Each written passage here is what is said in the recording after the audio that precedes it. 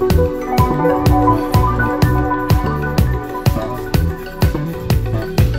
to point out first that I'm very happy to be here this evening.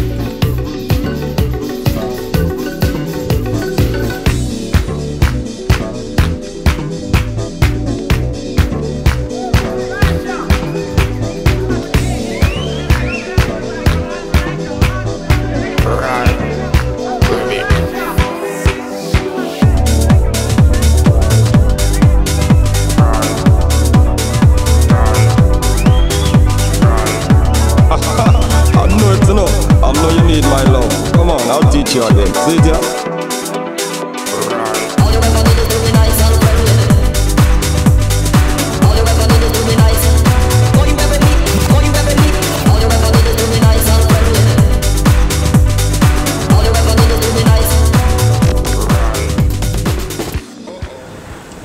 No? Okay, good. Incredible.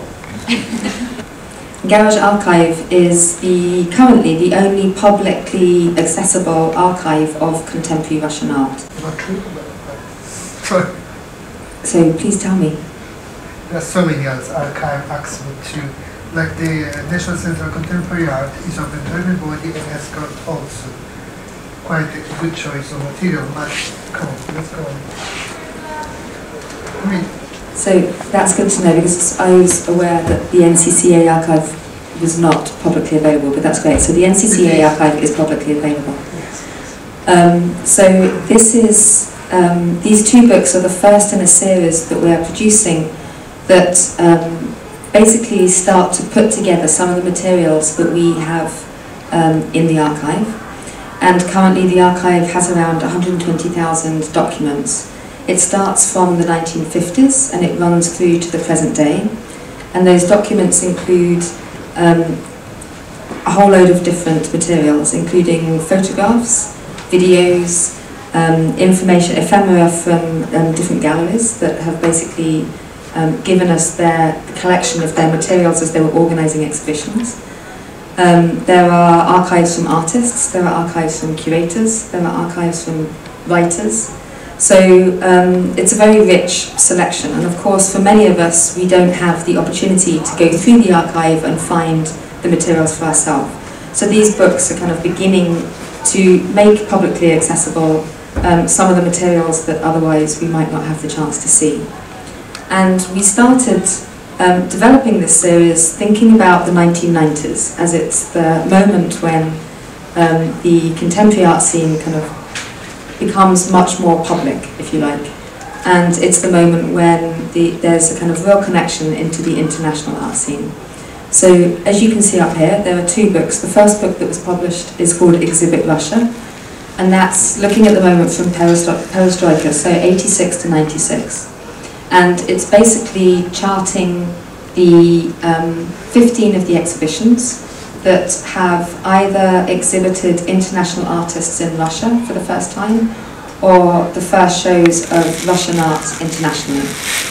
And then Access Moscow is charting the decade 1990 to 2000, and it is basically looking at the figures who are on the scene in Moscow and giving first-hand accounts from their perspective.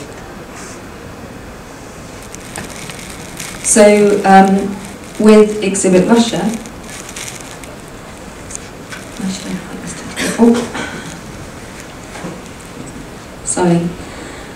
this just gives you an idea. This is the 15 exhibitions that were selected. Of course, there were many, many shows that we could have looked at, and in the chronology, we do account for as many of the shows as we could possibly find. But the first exhibition starts in 1986 with a Sots art exhibition at the New Museum, and the last one is Interpol that we selected as a kind of focus in 1996. And not all of them are what you might think as kind of traditional exhibitions. So, for example, we covered the Sotheby's art auction in 1988 because this was a moment when, if you like, art was exhibited, but not necessarily through an exhibition. It was a highly kind of controversial event that happened. So the book basically doesn't take traditional exhibition making necessarily as the only way to look at how Russian art was being exhibited and how international art was being exhibited here.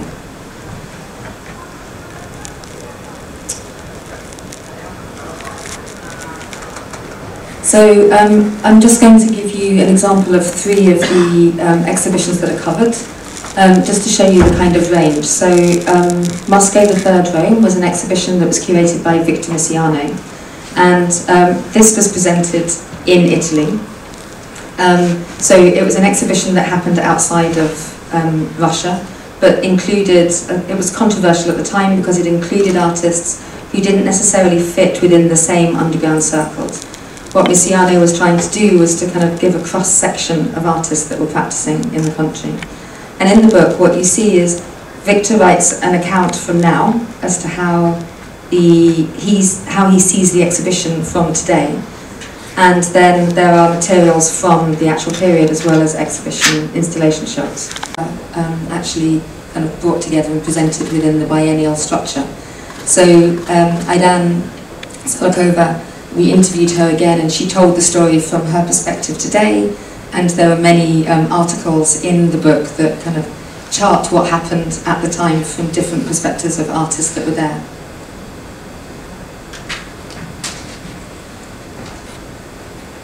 So each of the books also has a section called From the Archive, where we have either translated from Russian into English or printed articles that happened around the world that basically kind of give the story of the decade from different perspectives. And then within each of the sections there are also From the Archive sections. And there is, sorry for this slide, it's very bad quality, there is also a chronology in each of the books that charts the entire decade. And what you see here is that in the kind of light grey, these are the events that are the socio-political or cultural events in general that happen, and then there are dated aspects of like what was happening in Moscow or in the country at the time. So you start to get a feel for the number of exhibitions that happened, the number of events, the number of things that artists were getting up to at the time. So we're trying to kind of give an overview through the chronology. It's interesting, in '86 the first Goodwill Games opens on July 4th, which is, the Goodwill Games were started by Ted Turner, and that's also the reason why David Ross was involved with Russia in the first place. Just showing you here, 1990, Between Spring and Summer, Soviet Conceptual Art in the Era of Late Communism, was the exhibition that David organised as a result of his involvement in the Goodwill Games. So it kind of charts things that interconnect and things that show us how a community and a network was starting to build. You've been able to buy here for a while called Reconstruction. It's a 2-volume book that basically looks at the 1990s through the eyes of the various galleries that started in the 1990s, like Regina Gallery or Elena Selena's X Gallery, XL Gallery. So the Russian version, as I say, is 2 volumes and charts extensively the exhibitions that happened over that decade.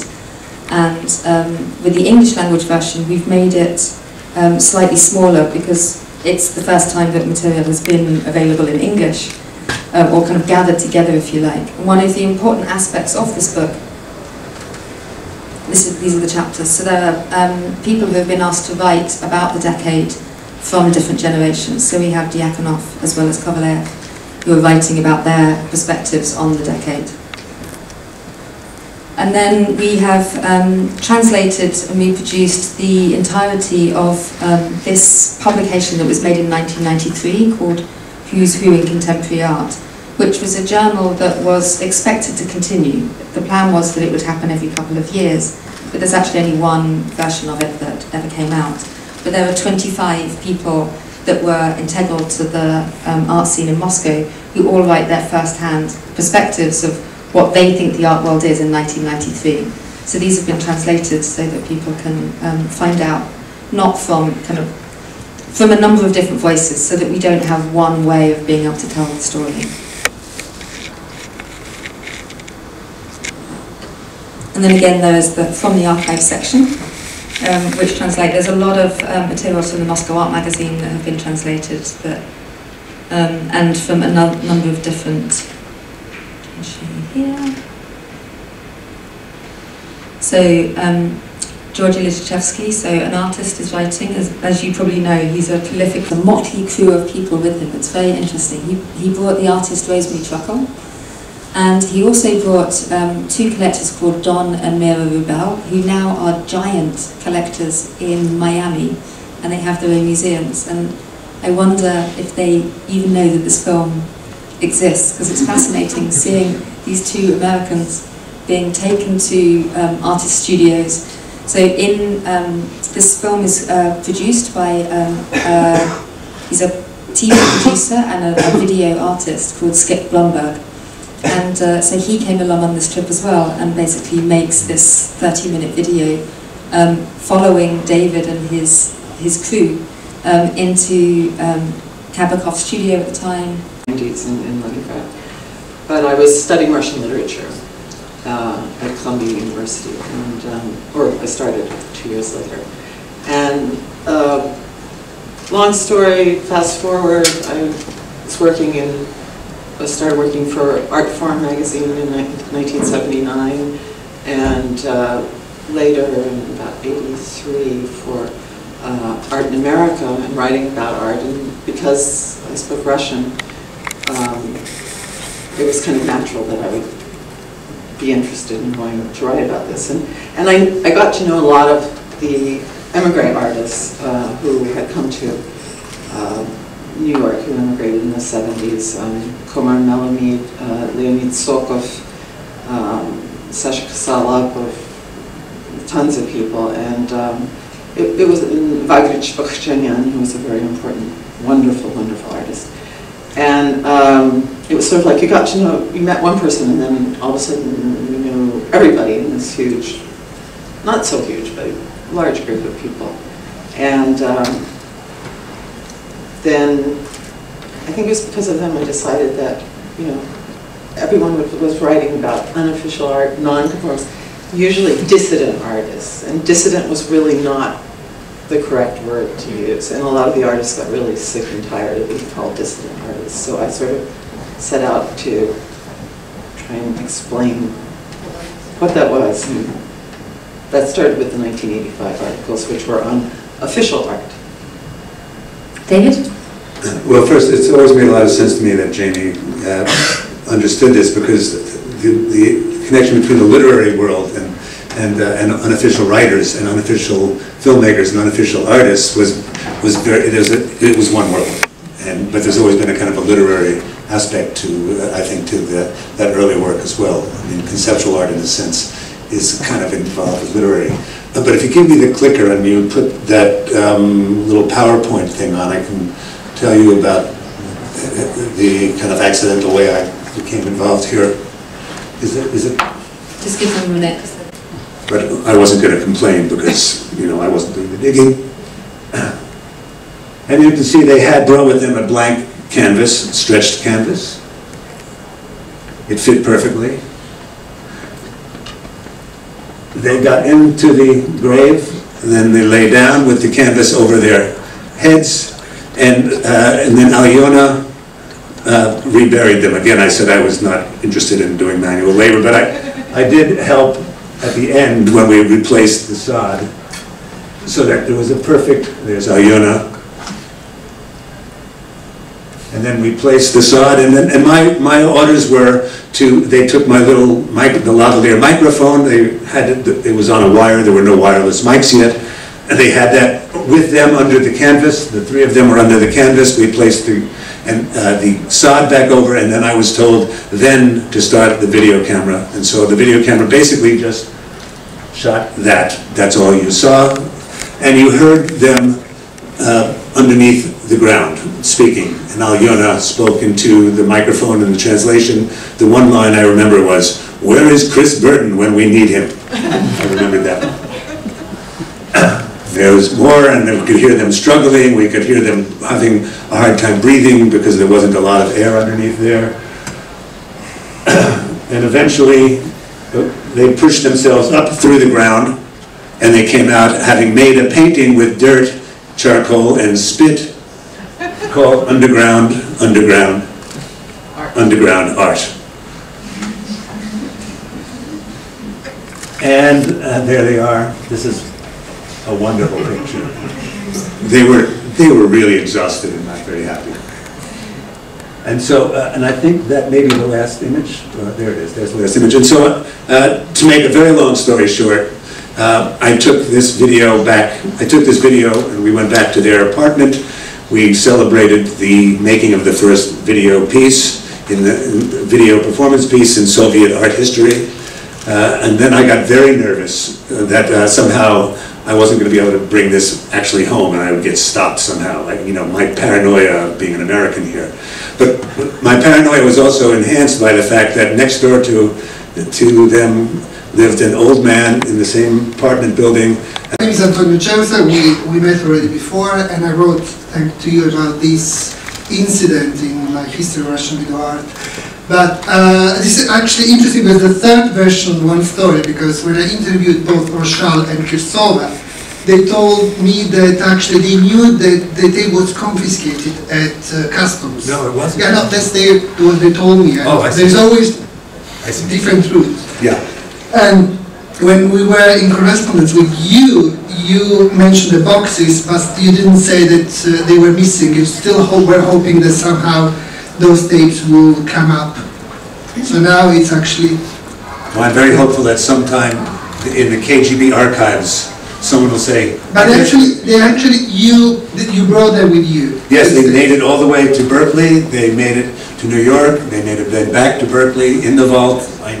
But you don't have any picture of you filming or recording? There's no pictures of that because, you know... Okay, so we're going to get back to the 1990s now. Thanks. Yes, but anyway, I'll just quickly say that 10 years later... This man who was the cultural attaché, who was at the time also editor of Soviet Life, which was the version of what the American version was America's magazine that the embassy would hand out. And he asked if I was still interested in doing this. I said, yes, absolutely. And he goes, can you go in 2 weeks? I said, no. I said, first of all, the magazine will have to buy the ticket a month in advance, or else it will be too expensive. So anyway, I ended up going in February 1985. So that was 1984. I ended up going in February 1985, shortly before Chenyinka died, and interviewing people in the Artists Union. I got to meet Dmitry Nalbandyan, who, as he told me proudly, had specialized in painting Soviet leaders. He had painted Lenin. He hadn't painted Lenin in person because he was too young then, but he did from photographs, you know, and Stalin and the whole Politburo and so on. And then it was published in Art in America, he had a painting out of Lenin looking at the Sistine Madonna.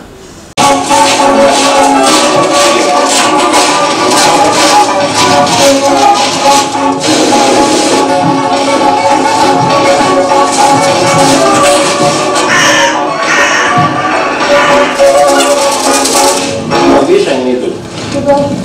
Прямо. How you doing?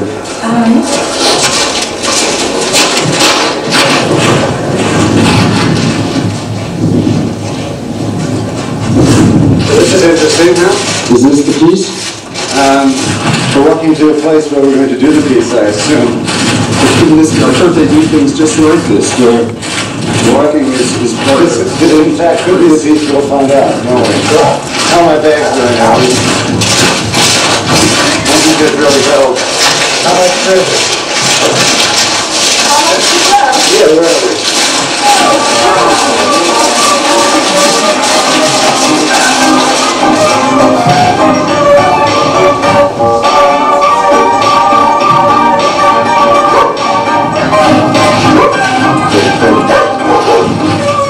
Where is this village? No.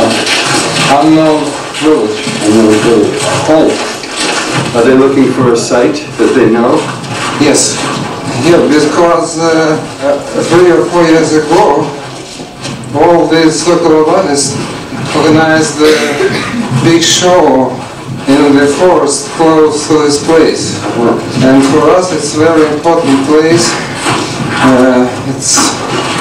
It's like a symbol of independence of unofficial art. A symbol of all our life before perestroika. Нам не сказать ничего, переться столько километров. А ты чем говоришь? Ну а что это же мы делаем, они ничего не соображают. Не знал, кто знал?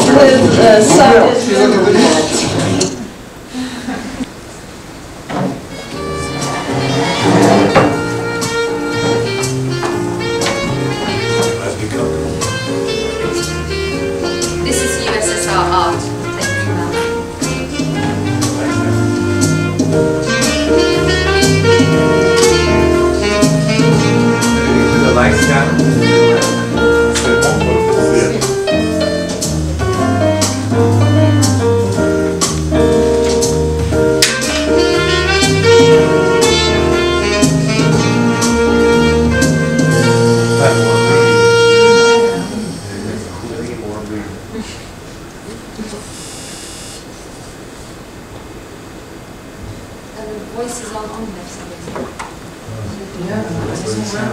We're missing the sound. Okay.